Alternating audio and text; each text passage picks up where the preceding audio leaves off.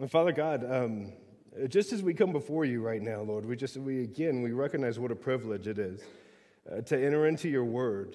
And Lord, just to be taught by your Holy Spirit, that you would set aside this time to meet with us, Lord, just to communicate everything that you want to communicate to each one of us. Your word is living and your word is active, and you just have such a way of ministering to exactly what we're going through and exactly what we need as far as equipping and strengthening and encouraging, Lord, and convicting.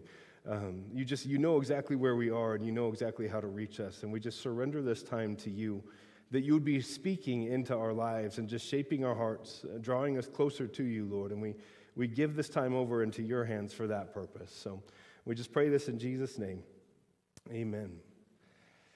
So we're going to be starting in verse 18 here in chapter 1, but it has been a number of weeks now since we've been in this book. So we're going to, as we always do, go through a little bit of review in this. But again, Paul is writing this letter, the Apostle Paul, and he's writing to what is still a very young church in Corinth, just a handful of years old at this point since this church has been planted. And the church, it's an enormous city. The church is growing very quickly in this city. This gospel of grace and mercy is catching fire in this city. But as this church is growing, it's also dividing very deeply as it grows, dividing into many different factions.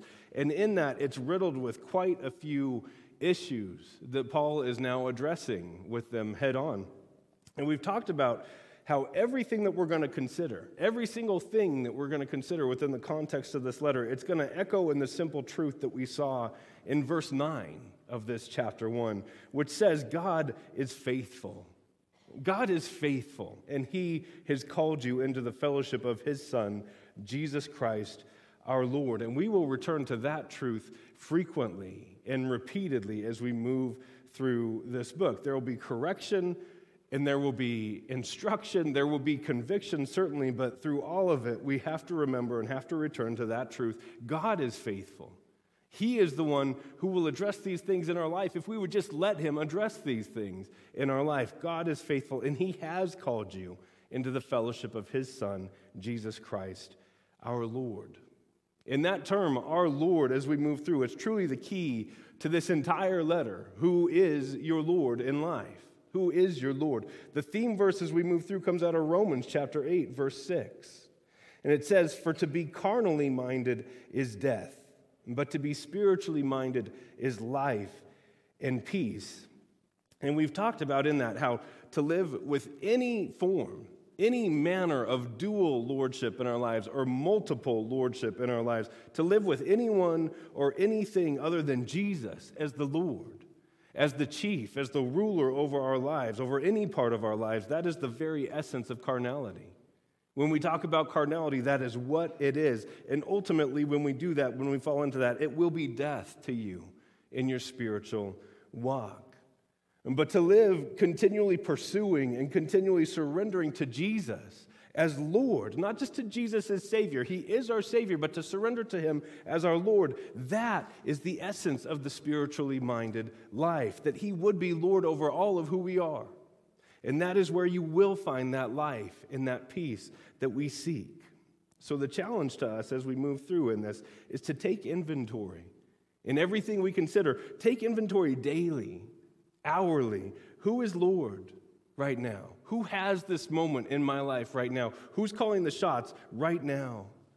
Is Jesus leading the way for you? Are you deferring to where he leads? Are you deferring to God's will right now? Or is it me? Am I Lord right now in my own life? Or is it my spouse?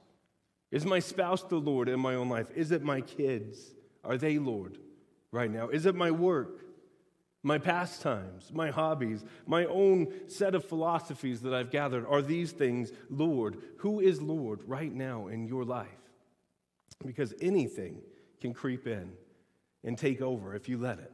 Anything. And very few people ever say, I'm going to give my life over to this thing right now. Nobody says, I'm going to give my life to whatever it is. You know, these things creep in over a period of time and take control without you really even fully realizing what's happened.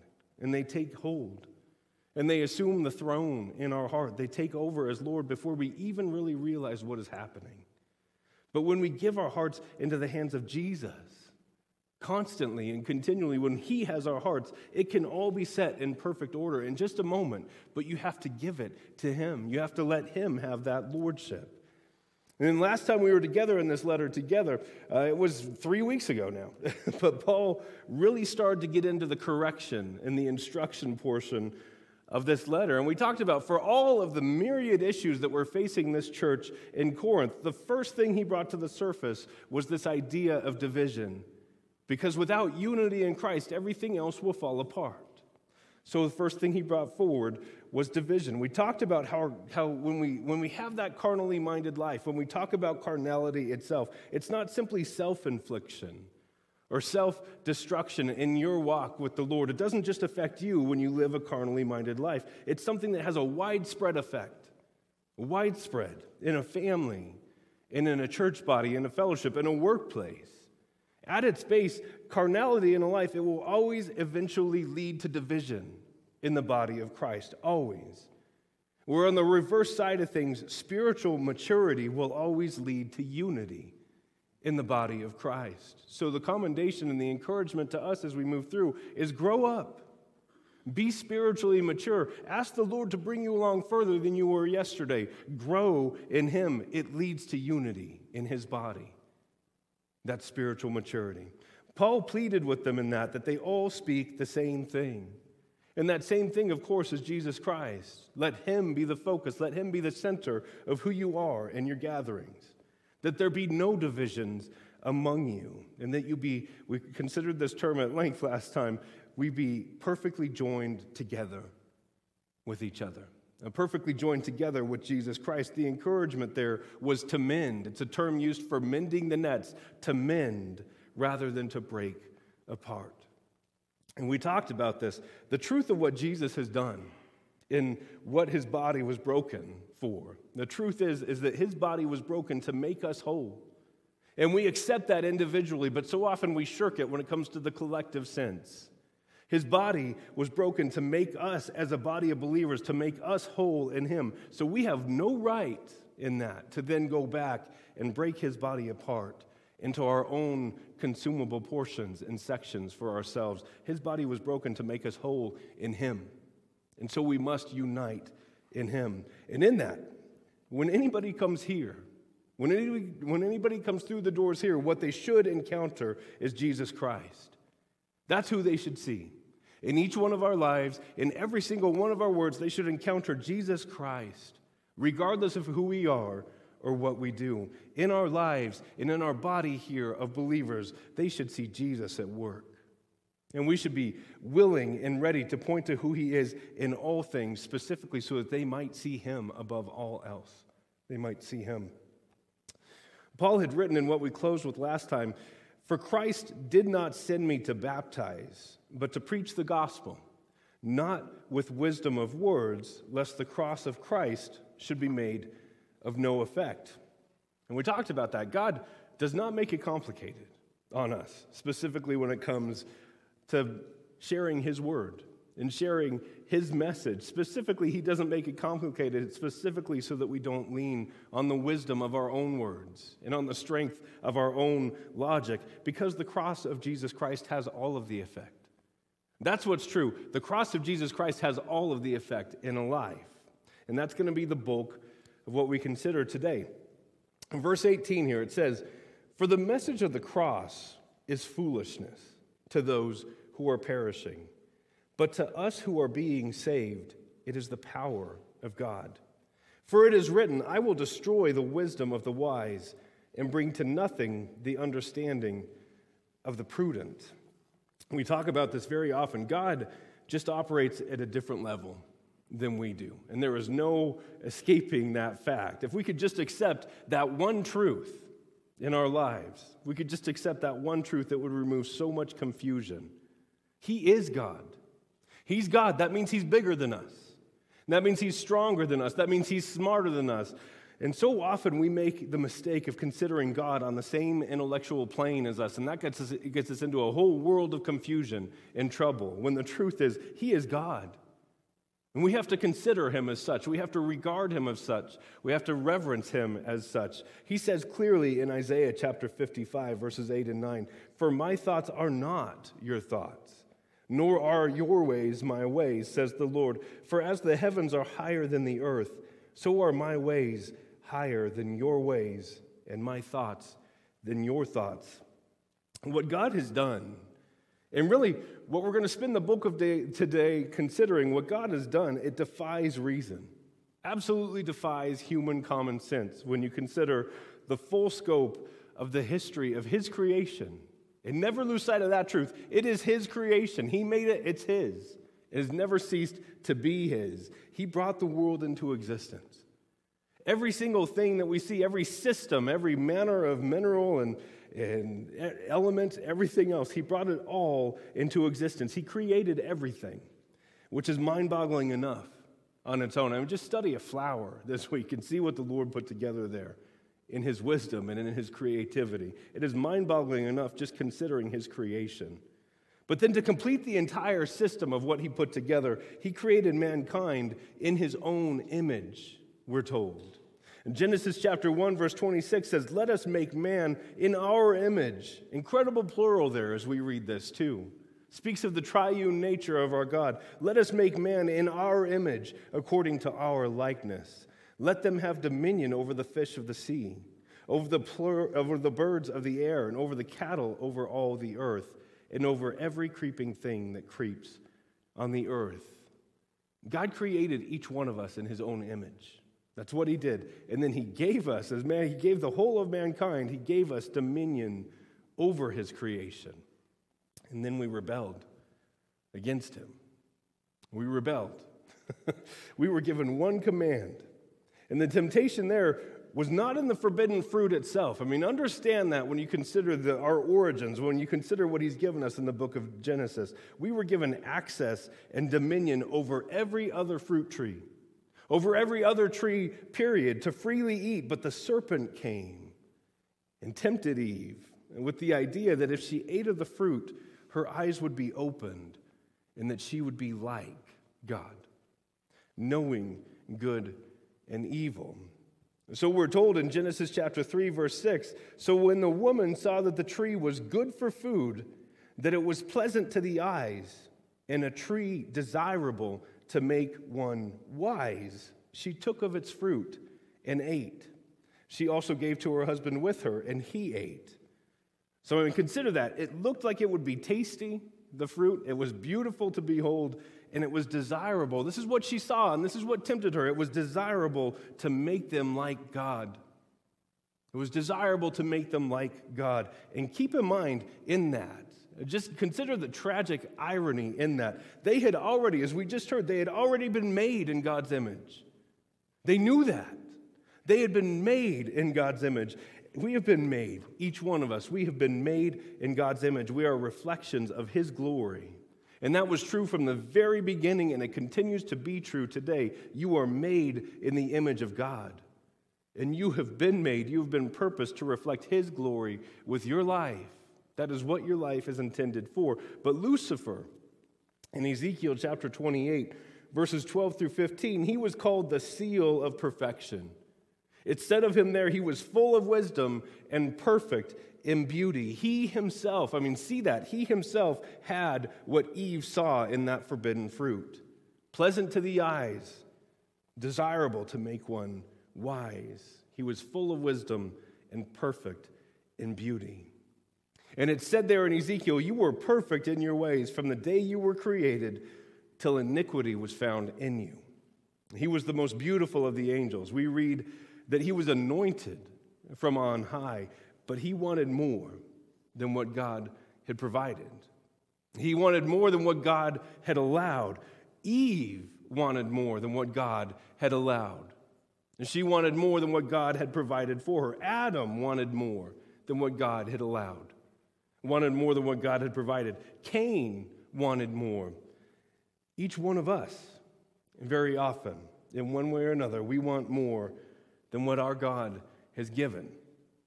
Having been made in God's image, I mean, consider the beauty of that truth.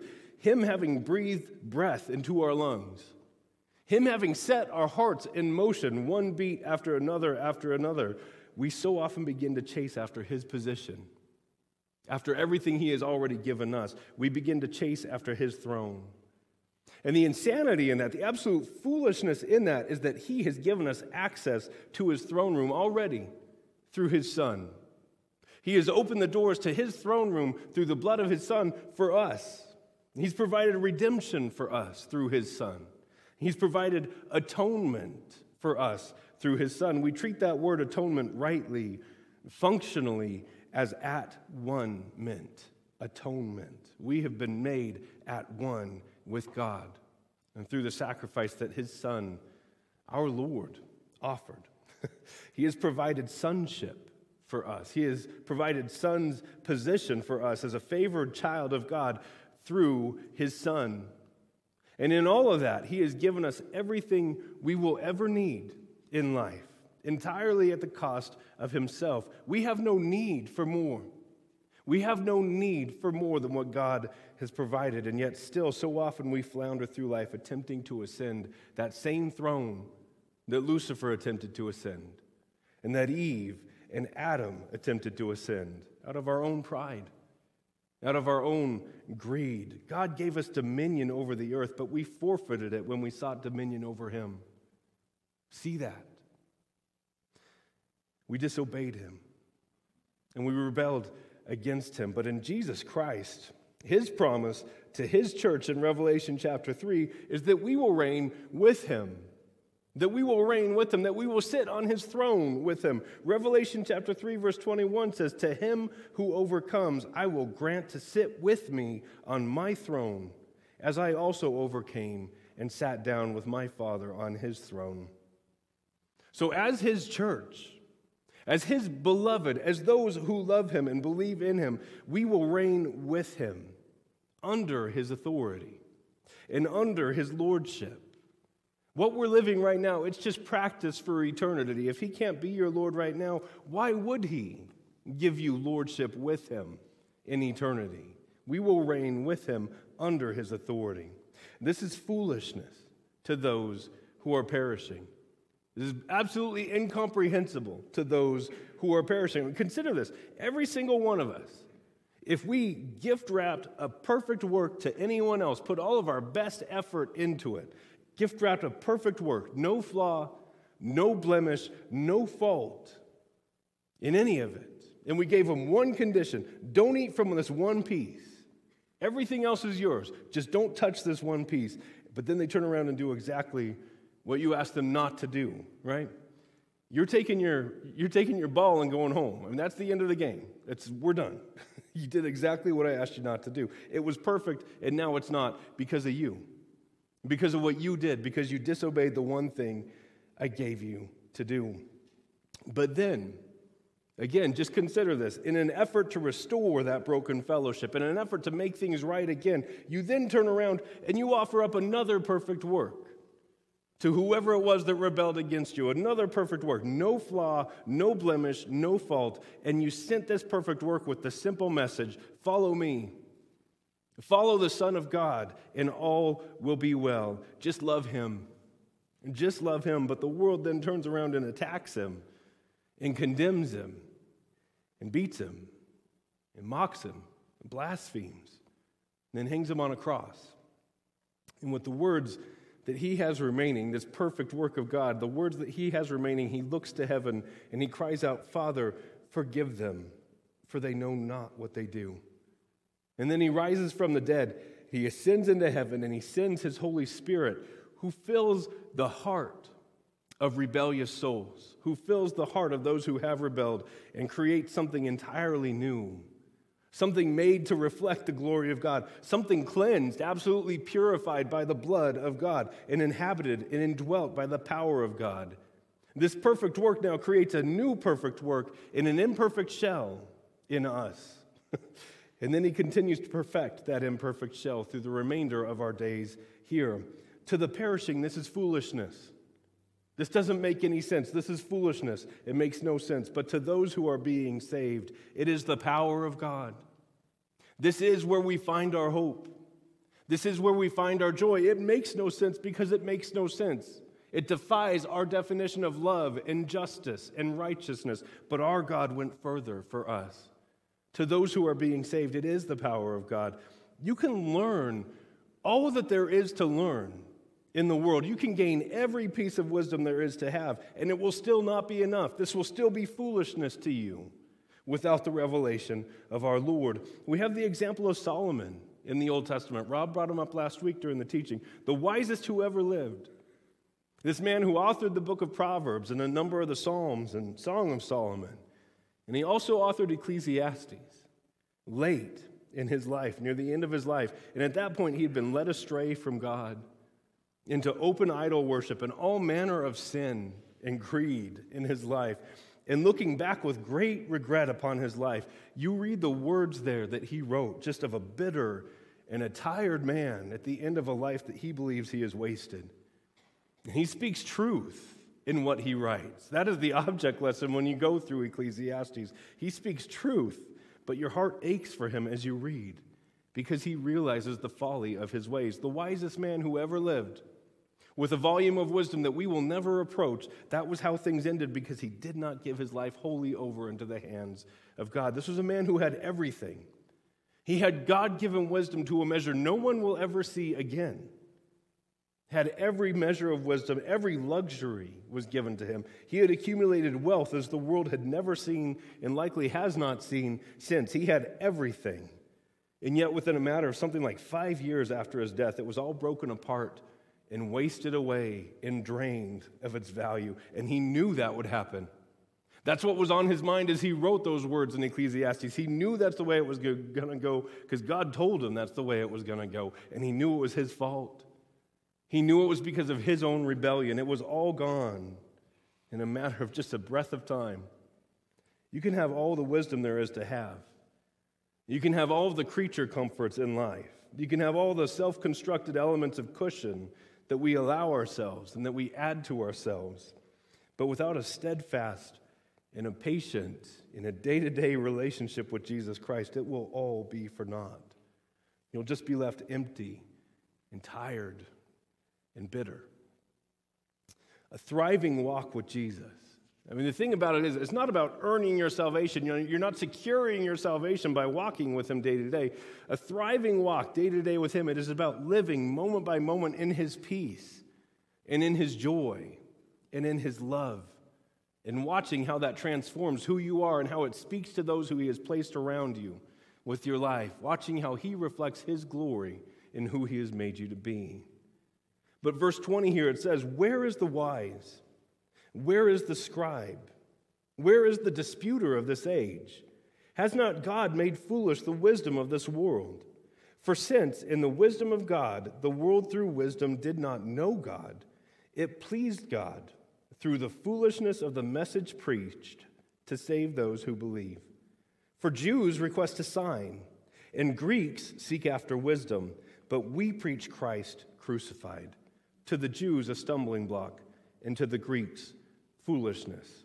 But to those who are called, both Jews and Greeks, Christ, the power of God and the wisdom of God."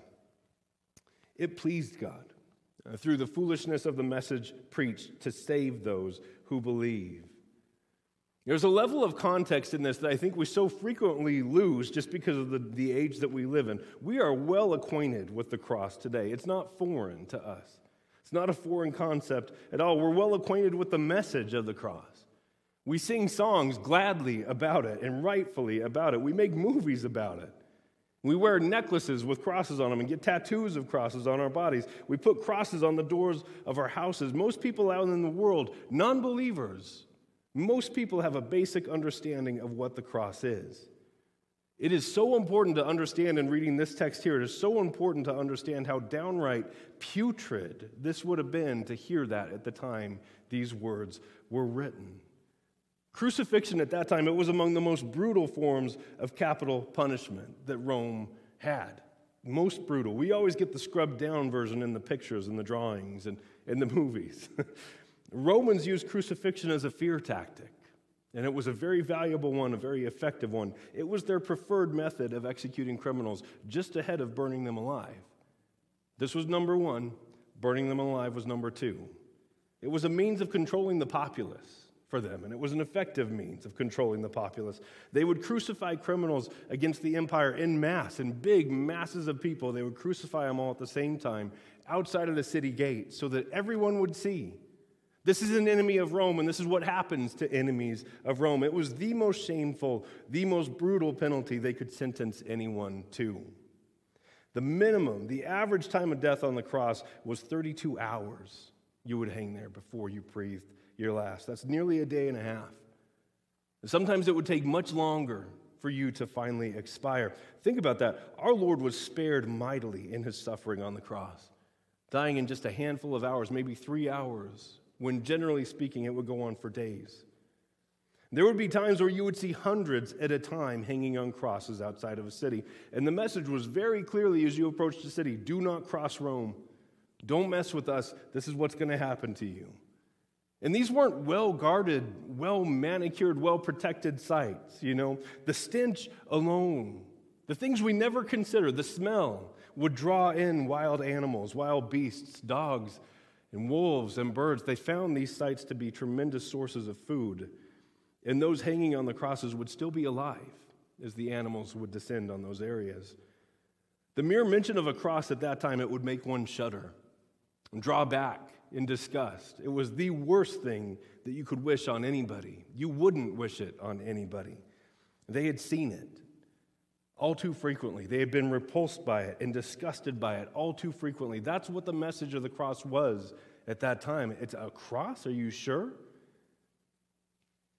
Translate that situation to any other area, any other apparatus of capital punishment, an electric chair or a guillotine, right? Something that just symbolizes a brutal death, a heartless death, something tied intrinsically to criminal consequence. And then try to imagine carrying the message of that apparatus to an unbelieving world who's never heard this message before. But they know what the apparatus is, and they know what it means. It was a concept that was entirely foreign to the people of the time. The modern church ministers today in a world that has been conditioned to understand the cross. And that's a tremendous blessing, a tremendous favor God has granted us in this time. But the early church ministered in a world where the cross was a reprehensible sign. It was a sentence for the common criminal. And to the Greek, the Gentiles, preaching a Savior who died in such a way, who died on such an element, it spoke to them of weakness and humility and guilt. You know, how can one who bears such a thing willingly possibly be God? How is that possible? Their gods were mighty and brash, and false, but mighty and brash. Take whatever they want, whenever they want, and win your victories at whatever cost on the basis of your own physical strength. That's the gods that they concocted for themselves. That's what they were used to hearing. A humble king tried as a criminal at the hands of men who wins his victories through surrender and sacrifice, that was foolishness to them. That made no sense to them compared with what they knew. Whereas for the Jew, they had been waiting for the Messiah for generations. Through numerous times of captivity, numerous times of oppression, and Scripture spoke to them of a great conqueror and a mighty deliverer, but it also speaks of a sacrificial lamb and of a servant king. If you've been going through the daily Scripture reading with us, you've surely seen all of those facets as we're making our way through the book of Isaiah together. You can see it clearly in what God communicated about who his son, about who our Messiah would be. And that is a caution for us. You know, so often we read Scripture as we go through. We make the mistake of seeing only the things that we want to see. We make the mistake of making Scripture say what we want it to say instead of setting that time, setting the verses that are in front of us before God and asking him, God, what do you want me to see in this? What is it that you're saying in this? Because those are the places where we get lost when we go about trying to make Scripture to say what we want it to say. God clearly presented the picture of who the Messiah would be and what he would do. And when the time came, when their Messiah was literally standing before them, it's not just that they didn't see him or recognize him, it's that they outright rejected him and killed him. They focused only on one facet of him. They eagerly waited the deliverance from their physical oppressors, but they couldn't fathom that before that could ever happen, they needed deliverance from their own sin. They needed victory over their spiritual oppressors, freedom from their evil hearts. And the only way that could happen, the only way to have that was in the form of a servant redeemer who would pour out his life unto death. And the Jews could not fathom their Messiah being executed like a criminal, especially on a Roman cross. It was a stumbling block to them. And the world seeks a conqueror. And the world seeks a mighty warrior, and God has given us those things, absolutely, but he has given them in the form of a sacrificial lamb. And to those who are called, what we read here, to those who are called, both Jews and Greeks, Christ is the power of God and the wisdom of God. Rooted beneath all the shallow misconception of the message of the cross, God wove together deeper truths for anybody who would see it, for anybody who would hear it. He wove together deeper truths in this foreign instrument of capital punishment. He showed his love, and he showed his mercy, and his provision, and his unbelievable kindness. He showed his grace to us, and that grace over the generations has given meaning and beauty to the cross that we are able to carry forward to the world today. And to those who are called, they could see the deepest truth of the message. This wasn't a mere man being punished for his sin against a society. This was the Son of God taking on the punishment for all of our sin. They could see it, and they accepted it, and they lived it out. Christ is the power of God and the wisdom of God. The cross exhibits a deeper love than the world can concoct, and than the world will ever be able to concoct. The world seeks to dilute the definition of love. The cross defines love as clearly as possible, and so often it translates as foolishness to the world. The empty tomb, it presents a greater victory than this world will ever be able to manufacture. The beauty is in the fullness and in the depth of the message. It is our God opening a way for us. It's our God drawing his rebellious creation, made in his own image but broken in fellowship. It is our God drawing us back to himself. That's the truth of God's word. It's built on the message of the cross. You know, if the early church would have departed, even in the slightest, from the basic necessity, from the absolute necessity of the cross, this reprehensible symbol to the world, if they would have tried to make their teaching more palatable, more understandable, more acceptable to any of the rest of the world, the cross, the birthplace of our salvation, it would not have made it through to today if they would have tried to feed the world's appetites at that point. So think about that. In the current attitude in our culture, this current phenomenon we see of people trying to deconstruct God's word.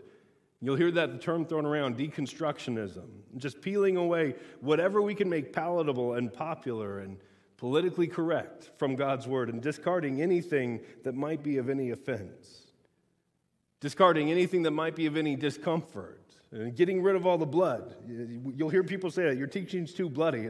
Well, I don't know any other way to bring it. The teaching is bloody. Large portions of the greater church today do exactly that. And because they hang a cross over this Swiss cheese doctrine that they've pieced together for themselves, they give themselves a pass. It's okay, the cross is still here. It's still here. It's okay, we can put anything under it that we want as long as the cross is there. It's not okay. It's not okay. And see it when you see it. Recognize it when you hear it. When we begin, even in the slightest, to begin to parse down God's word, weed it out on the basis of logic or intellect or relevance or social acceptability. What we are doing when we do that, what we're doing is removing God's breath from his divinely inspired word. Understand what it is you're playing around with when you begin playing around with God's word. We remove the master strokes that he has put into place to communicate the fullness in the depth of his love to us. Or when we add anything to his word, when we add the philosophies of man or the teachings of a world that is in open rebellion to God, when we add those things, when we add the worship of false gods and demons to his word or to our lives in him, when we do that, we dilute and we confuse the power and the wisdom of God. We dilute Jesus Christ, and that's not okay. Think of it this way. If someone took a run toward the Mona Lisa, right, with a can of paint thinner and an orange highlighter, there would be widespread outrage. It would offend the world's best sensibilities. It would be an act of absolute infamy, even among the most uncultured, even among those who know nothing else about art except that smiling lady is really important in our history. It would offend. And just the arrogance and the recklessness and the entitlement of such an act against the creation of a mere man. Worldwide offense, right? But we are so passive as believers in Jesus Christ, when this world, when even those who would call themselves the church, when even those who would call themselves Christians do the exact same thing to the divinely inspired Word of God, we are so passive. Just remove the parts we don't like and add in our own stick figure doctrine in its place. It's not okay. It's not okay. God help us. Christ is the power and the wisdom of God. He doesn't need us to serve as his negotiator with the world. He doesn't need us to serve as his broker with the world. He asks us simply to represent the fullness of who he is through the fullness of his word. So do that, and don't leave any of it behind. Because in verse 25 here it says, because the foolishness of God is wiser than men, and the weakness of God is stronger than men.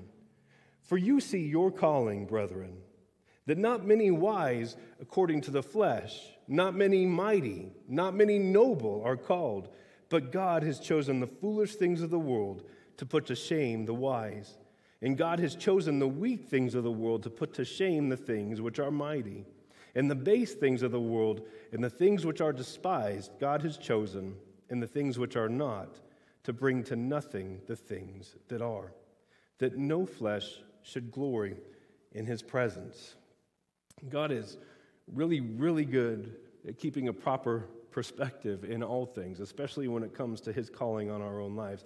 Anyone who is charged with dispensing the word of God, anyone who has been called to be his, to share who he is, anyone is called here the foolish things of the world and the weak things and the base things, the things which are not. My family's sitting over here saying, tell us something we don't know.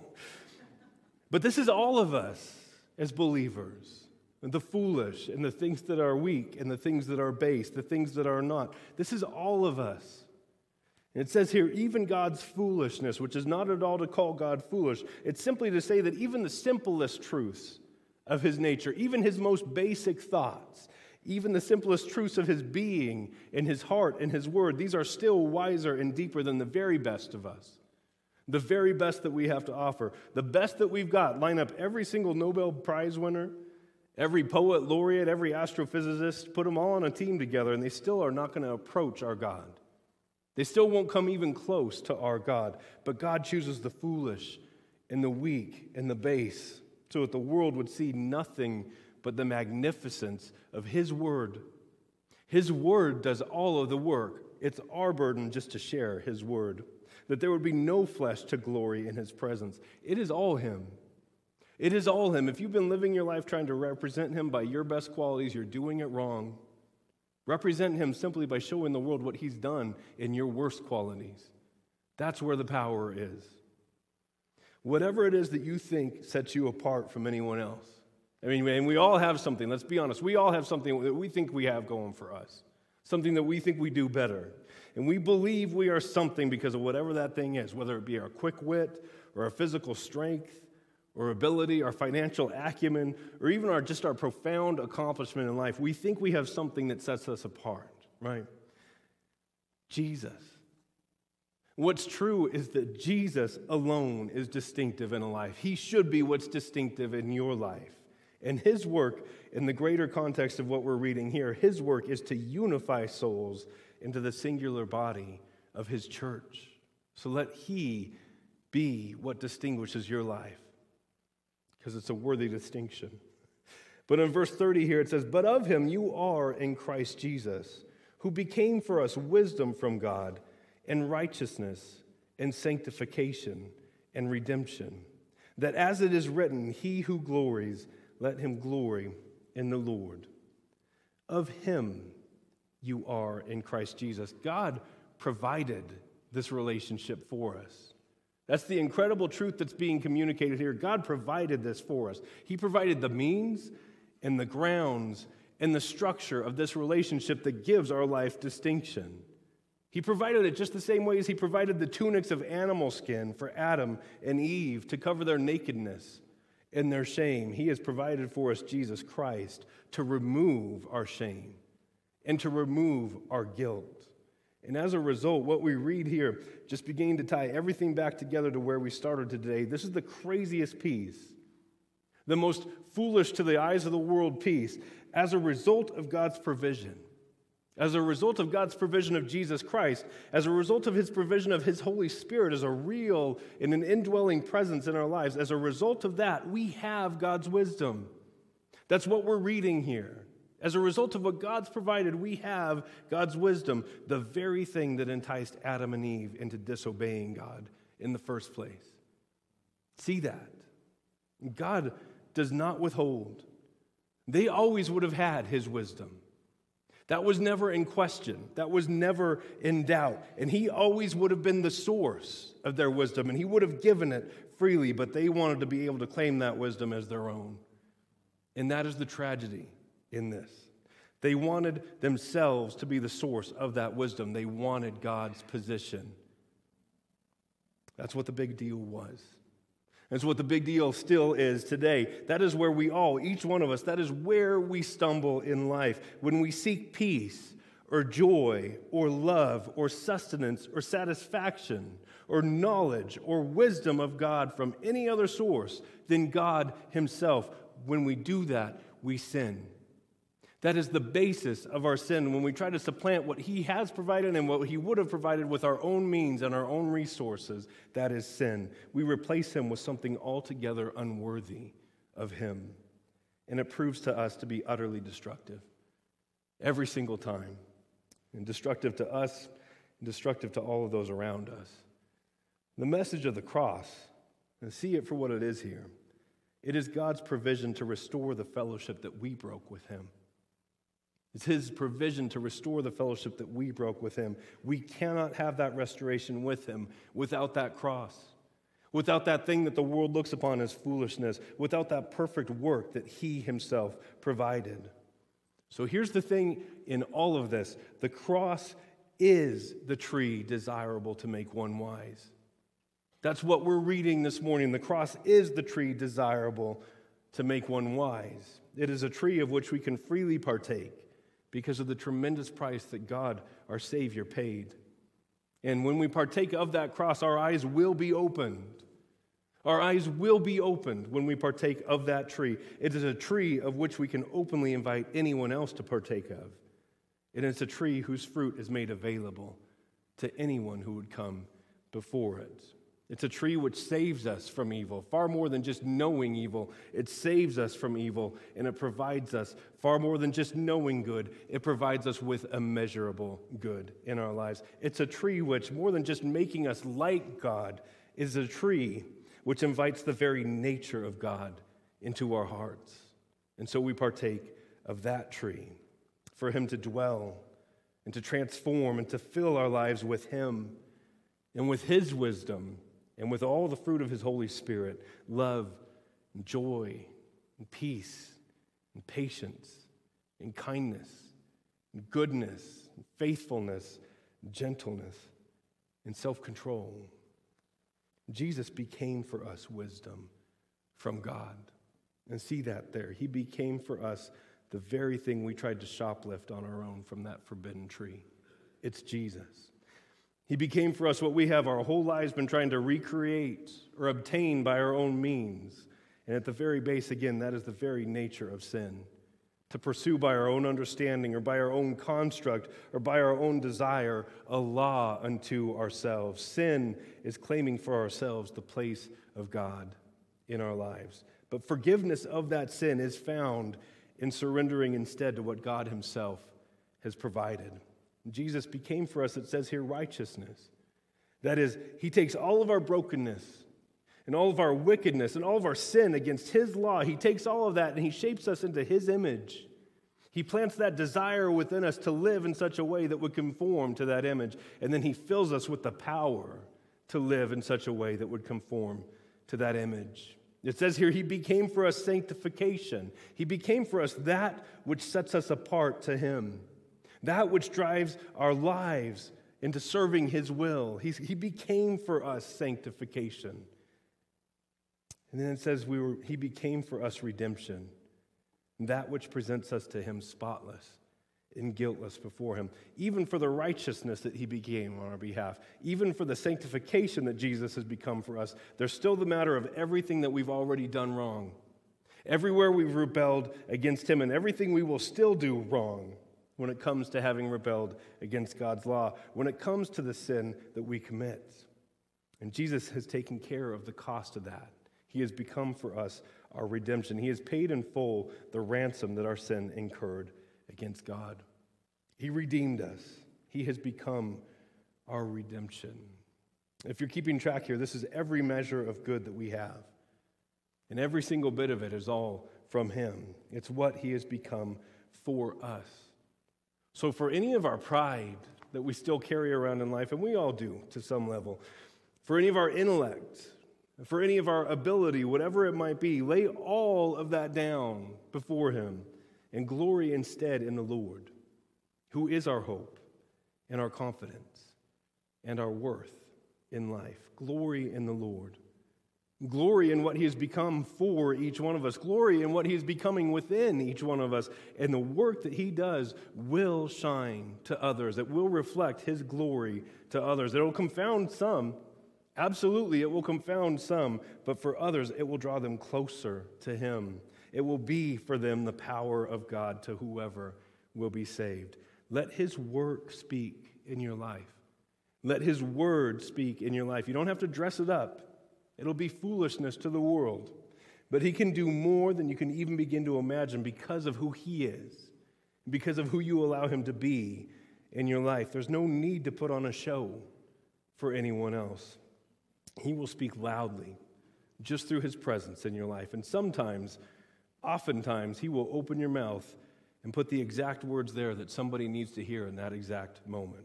The power of God, the wisdom of God, he has provided it. So just glory in him, and he will take care of the rest. Go ahead and read ahead. That's all of chapter 1 we got through. Just got like 15 more chapters to go, so we'll get there. But let's go ahead and pray. And Father God, we just want to live life, it was said this morning, with that transparency before you.